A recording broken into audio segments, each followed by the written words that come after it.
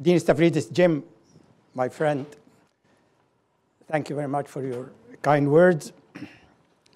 When you called me and you asked that I come here, my wife and I, Ida, were wondering whether we can move for a full 3 months. And at my age, it's not easy to dislodge. But I can tell you, it has been a delight. It has been absolutely wonderful to be in the Fletcher, with the Fletcher community, with the students, with the faculty, and they put me on my toes.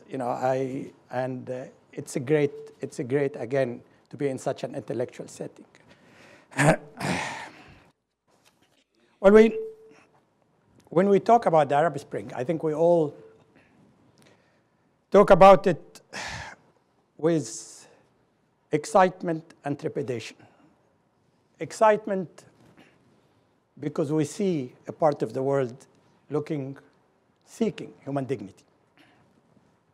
Bit late, but again, something we were all waiting for. Trepidation because we have been seeing things not going the right direction. And violence started to come to the fore. And what I want to do in just a few remarks tonight, and then we can have a conversation, is basically to put the Arab Spring in context. Why we see what's happening, and what are the prospects for the future. In context means that this is just part of the human journey everywhere. People who have been seeking throughout centuries, throughout recording history, to find a way to live in peace and dignity. We need to understand that because we have, as you look backward, we have seen a lot of trepidation, a lot of violence, a lot of effort, I think, by the human family just to find out what are the modalities that would allow us all to live in the optimal mode, if you like, without killing each other, and where every one of us feel when he wakes or she wakes up in the morning that they have the dignity she or he deserves. I want to recall, the European experience, and we should not, where we have gone through 30 years of war, where we have gone through sovereign states, empires before that. So the modality even of the social organization we can live under has been changing, and we have been experimenting with that, starting from the city-state during the Athenians or the Greeks to empires. Then empire didn't work. Then we had in 1648 the Peace of Westphalia, and we said organize ourselves under sovereign states. Then again we had wars. We had the Napoleon War, and then we had to go back to the Congress of Vienna in 1815, and again trying to see not only sovereign states but balance of power, and that at the international level, but at the national level also, we have seen revolutions, major revolution, and the French Revolution, the Russian Revolution, the American Revolution. They have all been quite messy. And I think that's something we need to remember. We should remember that after the French Revolution and with égalité, liberté, fraternité, came the reign of terror, came Robespierre, came the king came back, empire came back. So it took the French, almost like 90 years until it attained the Third Republic, when they started to stabilize. When we, again, we look at the American Revolution. Again, it took you 5 years to agree on a constitution, 7 years to get the Bill of Rights, if my numbers are correct. And it took you a civil war, where 600,000 people lost their life over one of the issues which, again, we take it for granted that everybody is free, but it was not. Human dignity at that time was limited in scope and not to expand to everybody. Slaves were not part of that. And it has been a journey not only to define, as I said, how we live together, but what is exactly our scope of dignity. And that has been changing until today. I mean, what you see until today, new groups asking for rights, equalities, and it's a work in progress, in other words, but which is normal, because we do now understand better the world we live in, thanks to Steve Hawkins and others. And we also try to understand our own self. Again, thanks to the sociologists and Max Weber and sociology and everybody. So we should be modest in understanding that whatever we achieve, is not really the final truth by any means. I should mention again that one more revolution, which is the Russian Revolution. And we again, you saw even before that, you have the Mensheviks, the Bolsheviks, great fights over, can you go directly into socialist state, or do you have first to go through capitalism? Then you got, of course, Trotsky. Then you got Stalin and Leninism. So, and of course, Stalin gulags were there, waiting for the dissident, and the Reds and the Whites, So, the first point I think we need to understand that revolutions are usually messy and chaotic. And I should recall what JFK mentioned, that those who make peaceful revolution impossible will make violent revolution inevitable. And I think that's exactly what happened in the Arab Spring before I get into the Arab Spring. The Arab Spring, I was thinking this morning, covered the entire curriculum of Fletcher School. If I look at any course here, I can somehow link it to the Arab Spring. If you talk about law, diplomacy, business, negotiation, religion, you name it. It is there. Which also is a tribute, frankly, to the Fletcher School curriculum and courses, because our world is so complicated. And what you see in every class I visit, that you can apply, it's not only the theory, but we need to also understand the practice. You cannot just sit here and theorize, but you need to see how that apply to practice, and in fact, not only apply to practice, but how you can improve the practice. I think that's, to me, is the value of the academic setting. And I will again try, as I go through the few things that happened in the Arab Spring, is to highlight some of the intellectual issues we still have to discuss. We still have to figure out. I wish there was 101 on revolution. There is none. There is, each people go their own direction, make their own mistakes. And I don't think people learn from other people's mistakes. The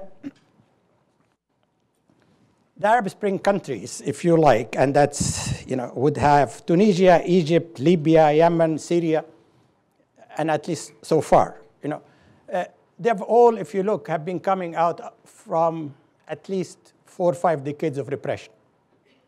A single dictator, So this is something we have to remember, that you just cannot move from a dictatorship, authoritarian system, with its culture, into democracy. Because it's a democracy, again, I don't want to say that, in my view, I keep saying it's not instant coffee. It's a culture. It's a practice. It's institutions. And all these people, knew exactly what they do not want. They do not want. But the day after, it was very difficult to get an agreement of what they want. Surely, they, at a large scheme, they wanted social justice, they want freedom. But how to go about that? That is, I think that's the issue, where immediately after all this in these countries, the people started to get polarized. And the state institutions, fragile as they were, started to get fragmented.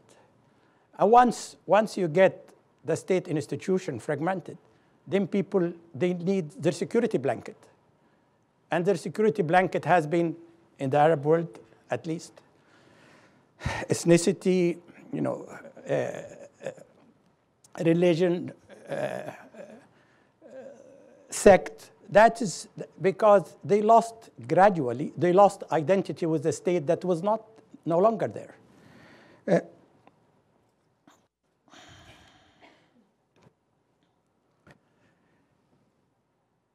In all these countries, there were, of course, different forces at work.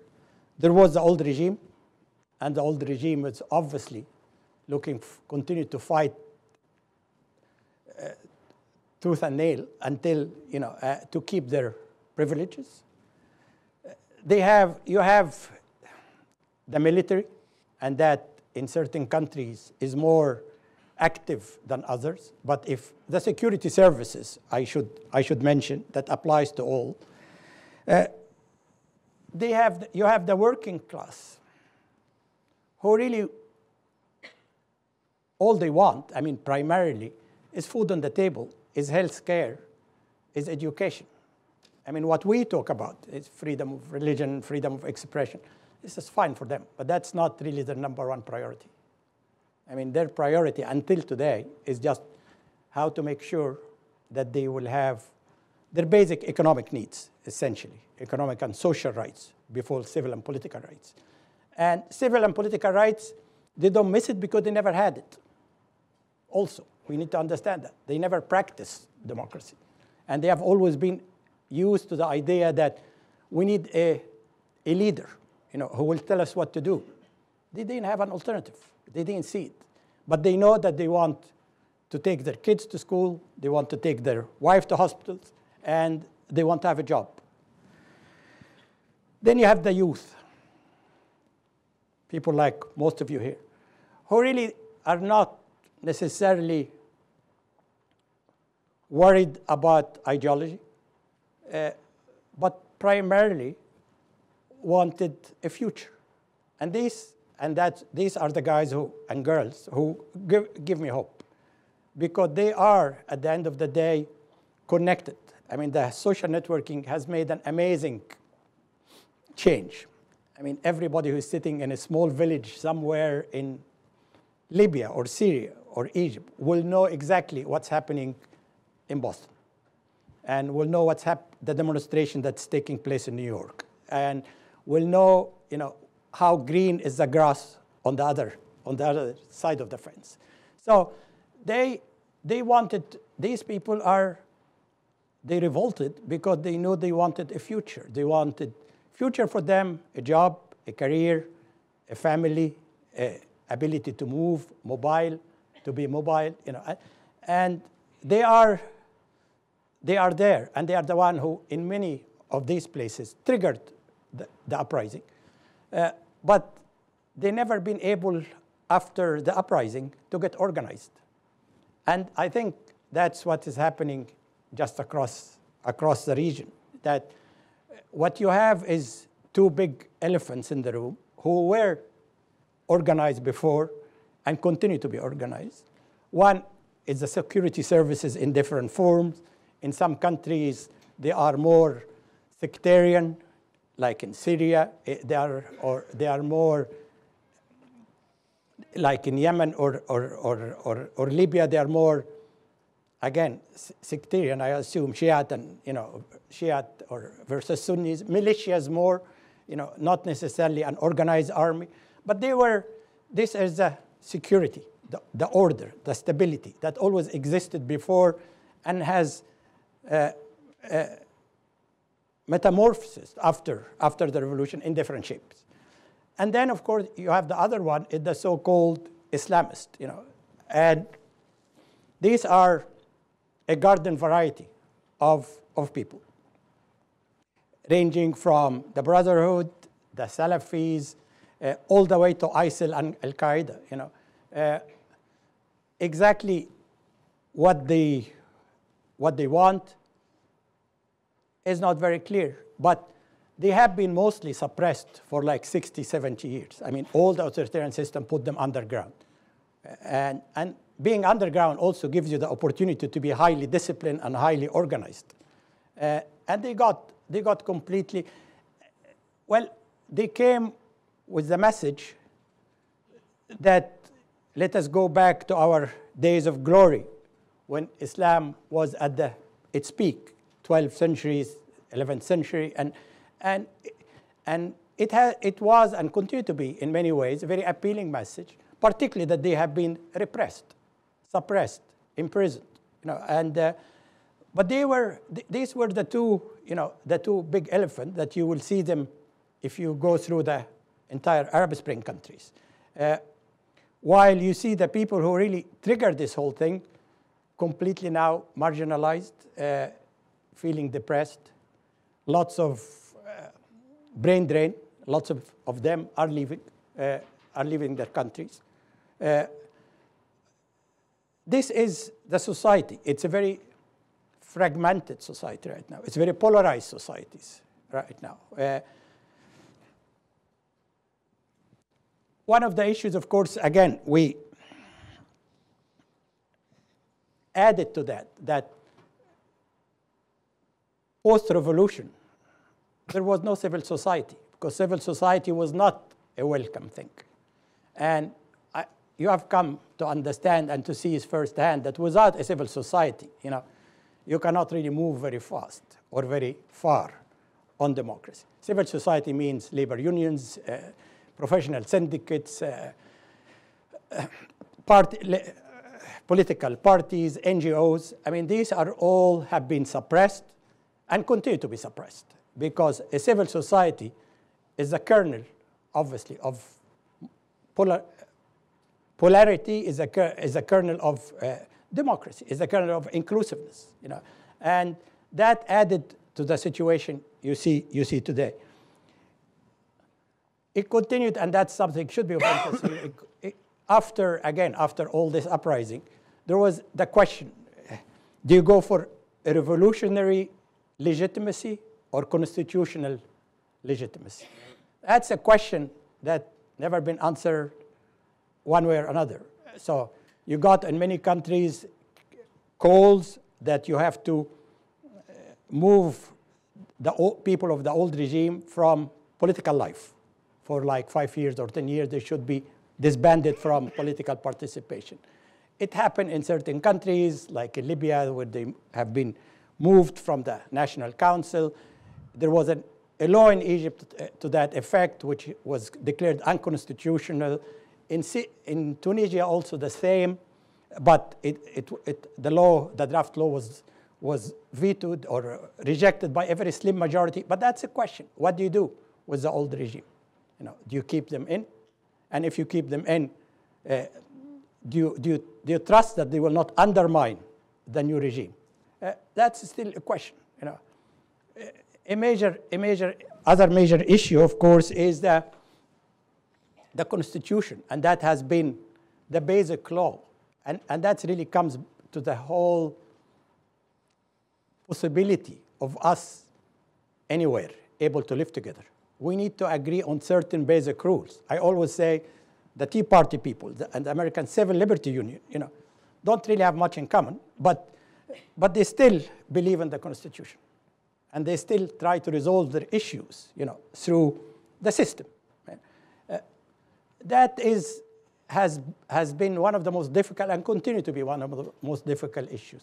How to get an agreement on the basic law, on the core values by which everybody, red, white, and black, Muslim, atheist, Christian, can live together.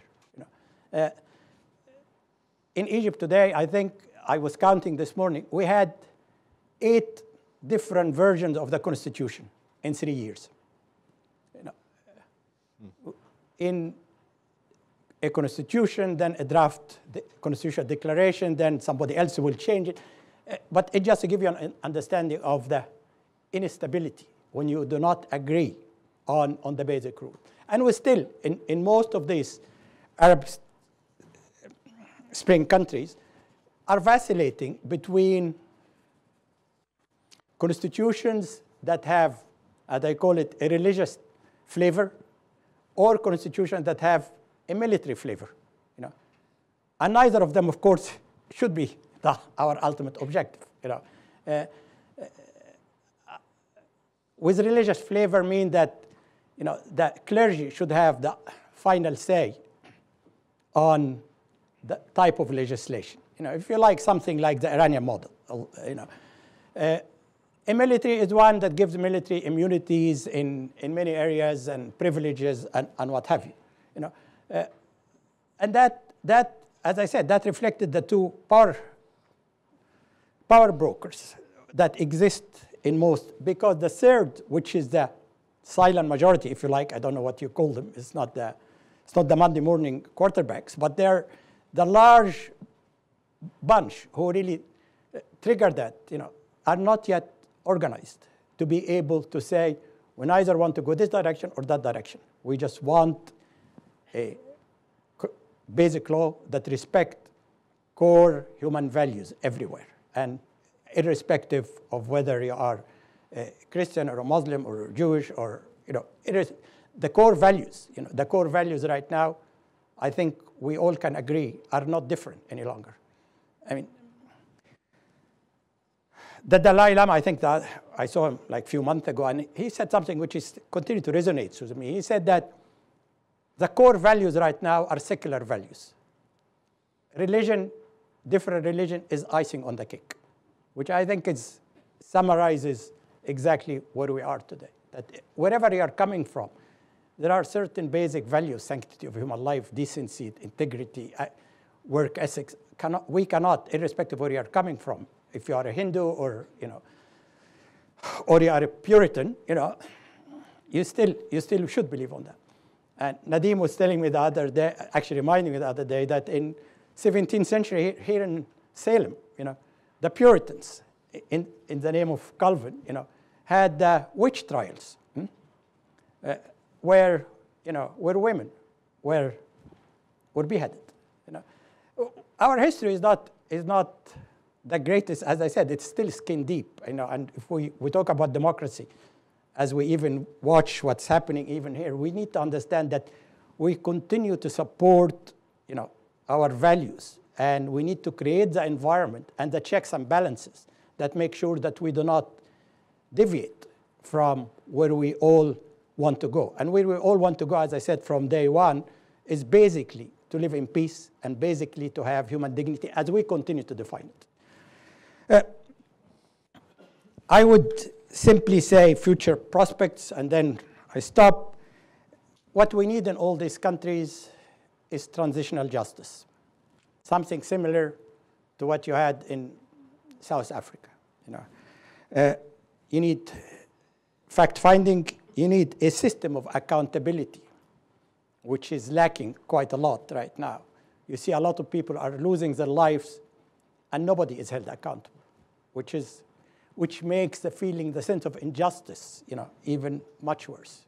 And the UN Commissioner for Human Rights, the day before yesterday, issued a very strong statement, about the state of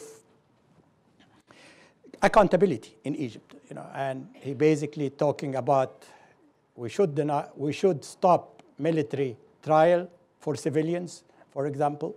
People should be held accountable. People should have the right to exercise their basic rights, including the right to demonstrate. But these are transitional justice, accountability, and then reconciliation and inclusiveness. What we see right now is in most of these countries is a systemic process of dehumanizing, stereotyping each other. You can disagree 100% with your ideological adversaries, but what are you going to do with them? They're part of society. You will have to find, our challenge is to find a way that irrespective of the so-called our differences, not the superficial difference of color or race, but even ideological differences, we have to find a way to live together. Because if we don't, we will all lose. There's no question about it. And that's a different issue in this globalized world.